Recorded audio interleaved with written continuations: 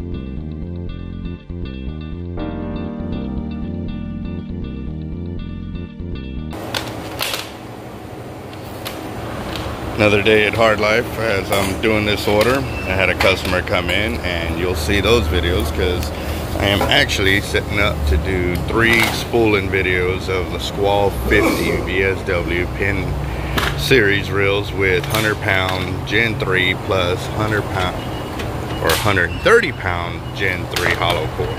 Check that one out.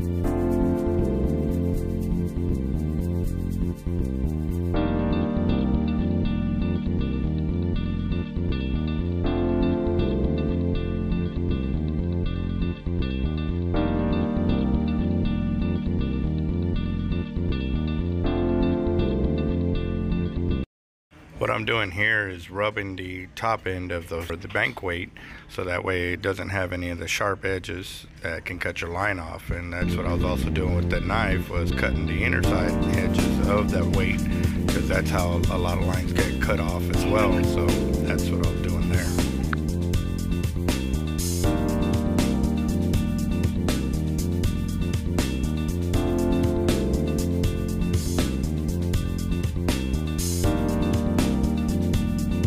Now time to start bagging them up, get a weigh out, and see what else we have to pour, as we were pouring multiple molds at the same time so we can work different angles of this weight order as we were getting it set up. So time for a weight count and then back to pouring.